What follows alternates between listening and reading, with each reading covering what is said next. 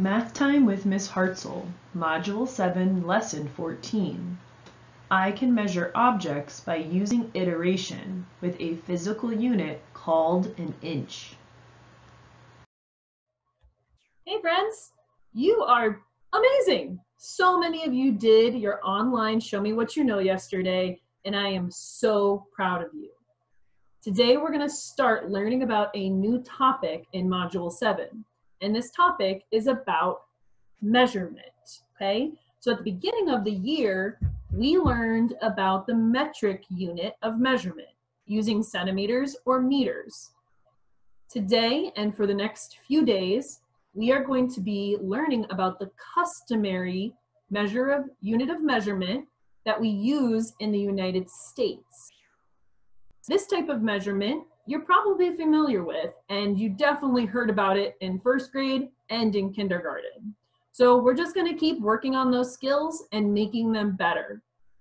So today, I just want to give you a warning. If you have a quarter at home, a quarter is going to help you with measuring.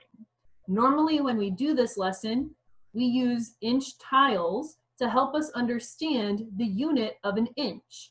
But unfortunately, I can't send inch tiles to all of my second grade friends. But a quarter is actually also an inch. So we have to use the diameter of a quarter. So if your parents are okay with it, I hope that they are, please get a quarter so that you can do your work today. And we're going to talk about what diameter is. Some of you may not know, and that's okay. During our pause and think, we are going to look at an image of diameter so that you can start getting those brains thinking about how you can use this quarter, the diameter of this quarter, to help you measure some objects in your house. Stay tuned for that pause and think. Since it is hard for Ms. Hartzell to share tools with you during our remote learning, we are going to be using a quarter to help us measure objects in our house today. But we're using a very specific part of the quarter. We are going to be using the diameter of the quarter. And you may not know what diameter means. So take a look at this image of the circle, the dot, and the red line. This picture is showing diameter. So pause and think for a moment. What do you think diameter is? Look at this photo and think. When you're finished thinking, press play. All right, so before we dive deeper into our learning target today, we do need to talk about the word diameter.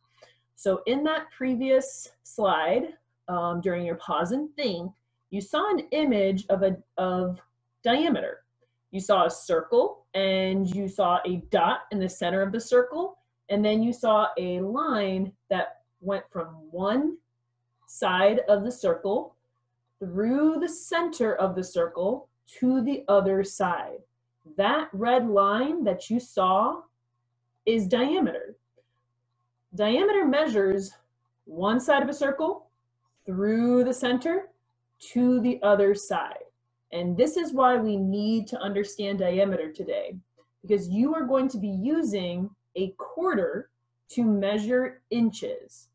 The diameter of a quarter is exactly 1 inch. So when you look at a quarter and you start from one end of the quarter and you go straight through the center to the other side, that amount of space is 1 inch. So today you have the target of using iteration and measuring objects using an inch. So this quarter is going to help you do that work. So if you have not found a quarter yet, please make sure you do that, because you will need this to do your work today. So let's talk about inches and iteration. So long time ago, you learned about the metric unit of measurement. We learned about centimeters. This grain of rice represents 1 centimeter. starting from one end of this grain of rice and to the other end, that amount of space that this little grain takes up is 1 centimeter. This quarter, as we've already talked about, takes up 1 inch of space. And that's what measurement is all about. Measurement is about knowing how much space an object takes up based on its length, its width, or its height, based on different dimensions. So usually you will measure one dimension at a time. Today we'll be talking a lot about length. And length, whenever you're looking at an object, length describes the longest part, the longest space or distance in that object. So for this marker, the length would be from the cap, the tip of the cap, to the end of the marker. If I wanted to measure the length of this index card, I will find the longest amount of space and I would measure that for length, okay? So how do we use iteration? How do we use iteration? How do we use iteration? What is iteration? It is the repetitive process of using the same unit over and over and over again. That's why I just repeated the question several times, because that's what iteration is all about. It's repeating the same size over and over and over and over again. We use iteration for measurement because we want to use the same physical unit to measure items. This is important because if we go to the store and we're trying to buy some wood to create a birdhouse or a garden or whatever it is that we might be building, when we ask the people for help, we want to be able to give them the measurements using the same unit. Because if we ask them for a piece of wood that is 1 centimeter and 5 inches long, they may not be able to help us. So when we are measuring, that's really important. You have to use the same type of measurement, the same unit over and over again. So today we are looking at an inch. Now it's pretty easy when you have multiple objects that are the same. Like right now I have 5 quarters that I can line up. And if you have multiple quarters, use them. That's okay. But if you don't, if you only have 1 quarter, I'm going to show you how you can do your work today. So let's go back to looking at that marker. This is how I will use iteration by only having 1 example of a unit, of an inch unit. So here I will be very, very careful because when we measure, it's important for us to be precise. This makes a difference when you are creating things or you are measuring things. Precision is important. As you know, when you are measuring an object, you do your best to start at one end of the object. And you do your best to line up your unit. Once you have done that, you can place your finger on the other side of the unit and then move it over.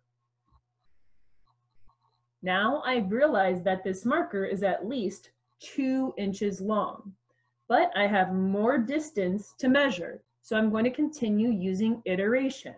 I'm repeating this unit over and over again by marking where this quarter ended and moving it over.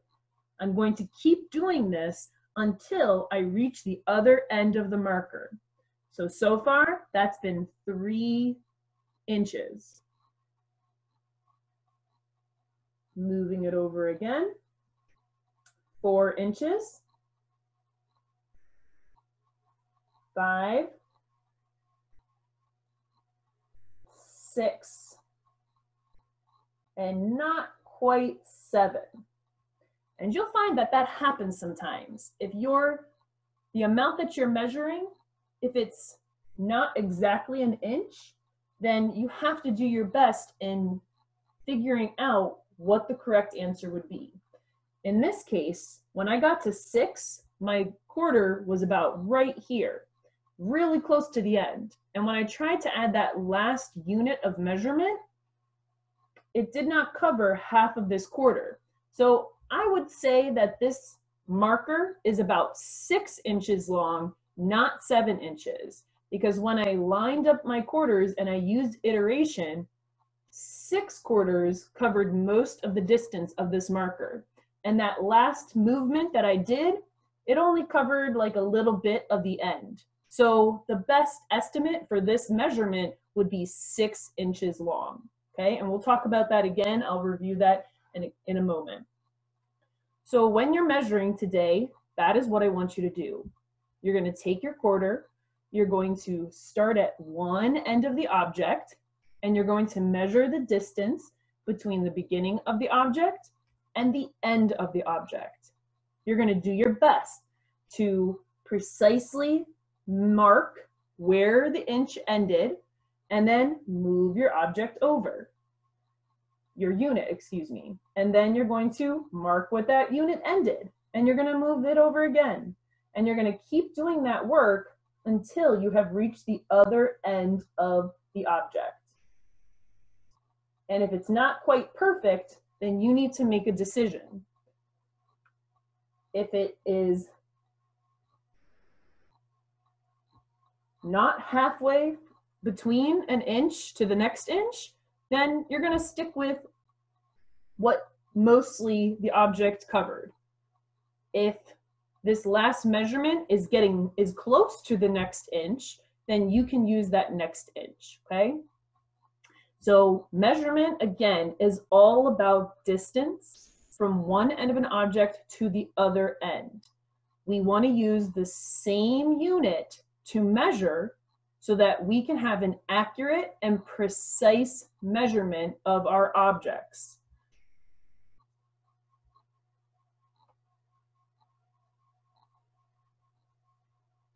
During your daily practice today, you will be measuring some objects in your house. And on your exit ticket, you will also be answering some questions about measurement.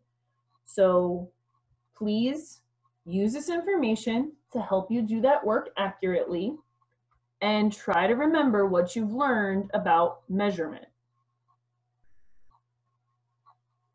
Tomorrow, we will talk about a tool that is much easier to use than just using iteration and moving the object over and over and over again. But today, I really do think it's valuable to use this inch quarter, the diameter of this quarter, to measure and really understand that's what measurement's about.